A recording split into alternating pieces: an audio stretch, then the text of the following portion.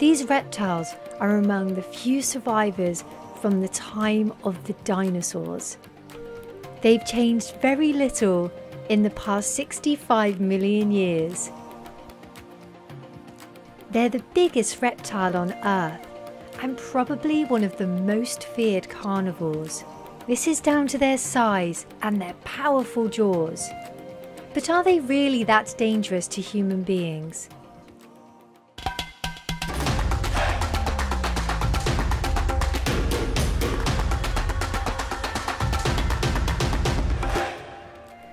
So this video today is dedicated to Jade Patrick. Jade, thank you so much for all your support of Animal Educate, and I really hope you enjoy the video.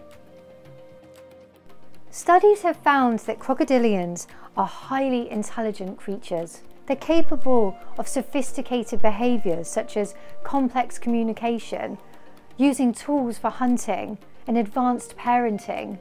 Seeing as crocodilians are such efficient and effective hunters, they're at the top of the food chain in their watery habitats. They have one of the strongest bites of any animal in the world. Crocodiles, alligators, caimans and gharials make up the group known as crocodilians. There's about 23 species within the order Crocodilia, which then breaks down into 3 families: the Alligatoridae, and this is the alligator and the caiman; Crocodilidae, this is true crocodiles; and the gavialydae, which is the gharials.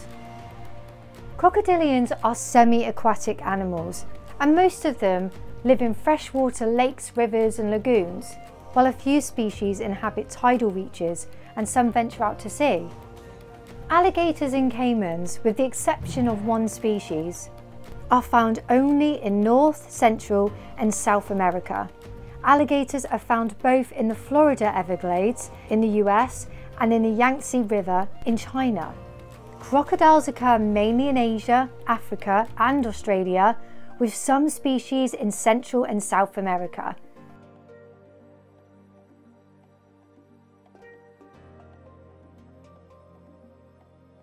All species of crocodilians have a wide, slightly flattened body and a long, vertically flattened muscular tail. Most are olive grey, brown or black, although juveniles tend to be lighter in their markings. This disappears with age. They have extremely powerful jaws. Their eyes and their ears are on top of their head. This is so they can see and hear when they're partially submerged. Its transparent eyelids can be closed when they're underwater, which obviously protects their eyes. The large bony scales have raised ridges, and they shed singly or in pieces, unlike those of other reptiles. The 3 groups of crocodilians differ in the shape of their snout and the arrangement of their teeth. Alligators and caimans have shorter, broader snouts than crocodiles. Crocodilians have 2 adaptations to stop water from entering their lungs when they're underwater. By closing a flap of skin on the back of their throat, they can open their mouth to catch prey without water passing down the windpipe.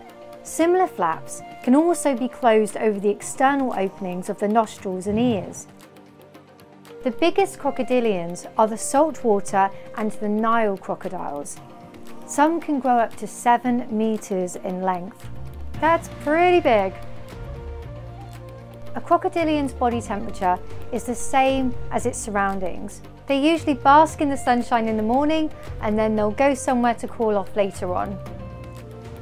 Male crocodiles are territorial and mate with several females. Each female lays her eggs near water, either in a mound of vegetation and mud or in an underground chamber. The female guards the eggs and helps the hatchlings out of the nest when they hear them calling. Females stay with their young for several months a year, or more in American alligators. This protects them from predators. In most species, the female uses her mouth to carry her hatchlings to a shallow pool or backwater. Crocodilians are effective hunters and they eat a lot of fish. They're larger in size and sometimes If they can, they'll eat zebras and other animals of that size. They eat a mixture of live prey and carrion. They use various techniques when hunting, but the most common is to lie in wait at the edges of rivers and lakes for mammals to come within range to drink or try to cross. A Nile crocodile hunts by taking its prey by surprise, snapping its jaws shut around its victims and pulling it underwater. Another method is to drift towards prey such as waterfowl, hoping to catch it off guard. Fish-eating species such as the gharial take prey with a rapid sideways swipe of their narrow jaw, which offers little resistance to the water. Birds, small mammals and fish are swallowed whole, but as crocodilians cannot chew, they must dismember larger prey by spinning violently about their own axis while underwater, with the carcass in their jaws.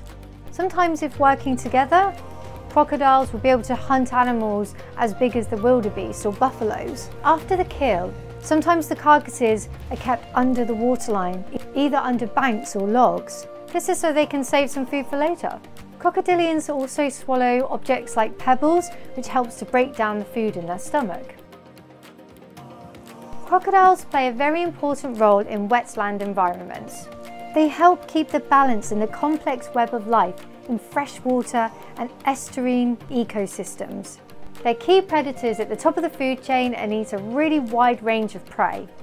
The nest mounds built by some species of crocodilian are used by other animals for their own purposes. American alligator mounds are used by turtles and snakes, both for basking and for laying their own eggs. The two species that are most well known and most documented for preying on humans is the Nile and saltwater crocodile. American alligators are pretty abundant since conservation efforts. Ecologist Lucas Nell has tagged many alligators in Florida during his research.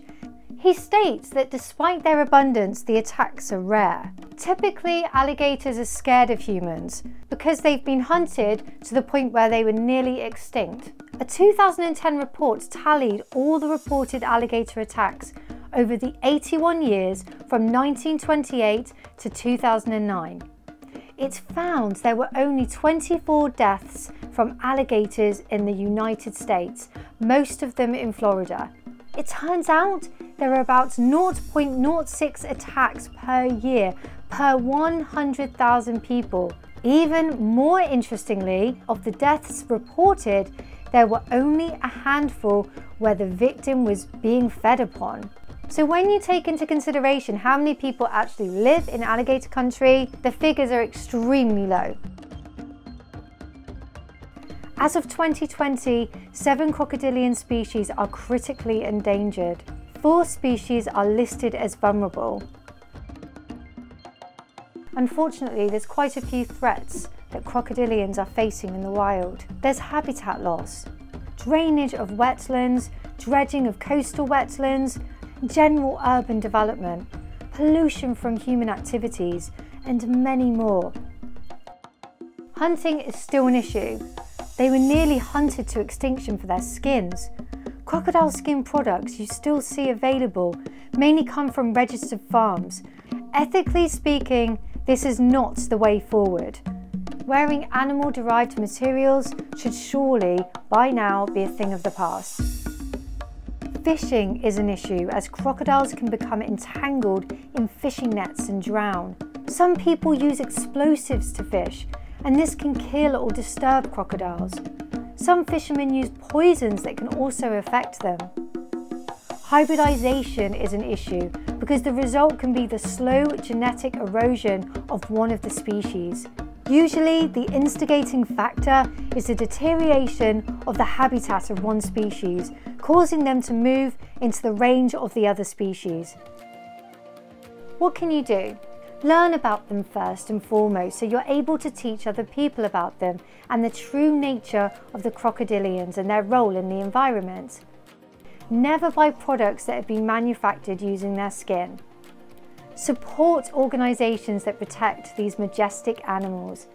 Make videos about them, write about them, Basically, raise awareness. So what have you learnt today? We've looked at anatomy, where they live globally, hunting, reproduction, role in the ecosystem, do they hunt humans, and conservation.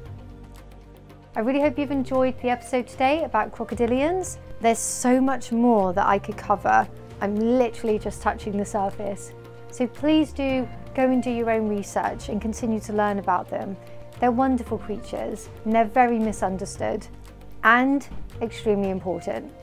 So once again, if you've enjoyed the video, give it a like and subscribe to my channel so you can keep up to date with my episodes. Until next time.